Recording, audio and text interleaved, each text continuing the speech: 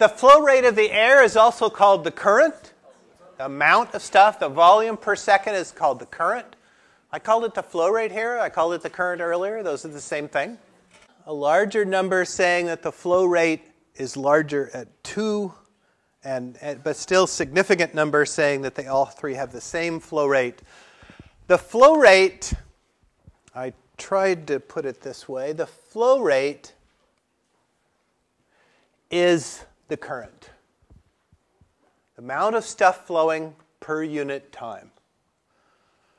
If we pretend air is incompressible, and I put a liter of air in here every second, then a liter of air goes past here every second, a liter of air goes past here every second, a liter of air goes past here every second, and a liter of air goes past there every second. The current, the amount of air that flips past any particular point in a second, is the same.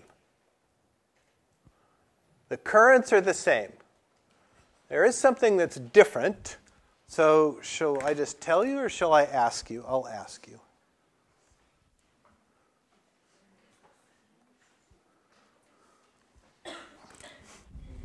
Air flows from left to right in the same tube. At which point is the speed the largest?